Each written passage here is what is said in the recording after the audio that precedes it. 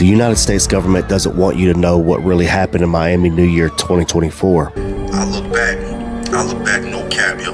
No cap, I look back, it looked like a big ass shadow, but it was solid at the same time. Disclaimer, this video is for entertainment purposes only and shouldn't be taken serious.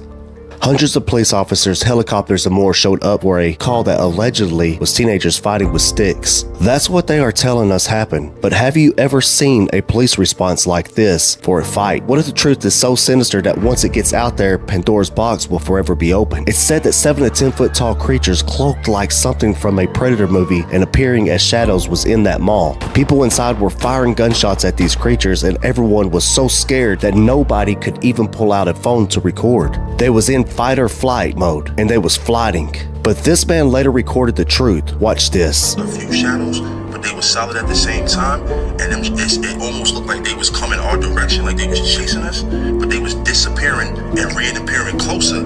So I'm like, yo, what? So we start really moving.